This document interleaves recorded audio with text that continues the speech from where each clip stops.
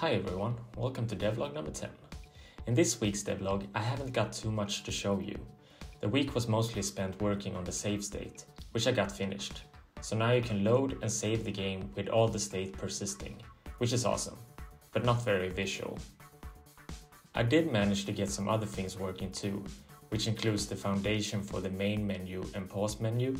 I then drew the last settlement asset, which takes heavy inspiration from the 1927 movie Metropolis and will be used for the settlement category of Metropolis, of course. Then I also got a luck mechanic implemented for the narrations, and lastly, I added a lot more content to the game, not mentioning all the miscellaneous things I also worked on. I've also decided for a name for the game. I'm calling it Sublunar, and in the light of that, I want to put together a teaser trailer for the game, to go out if not as early as next week. That means that this week to come needs to be spent on assets, polish, music and effects to have something presentable in this trailer. Really exciting.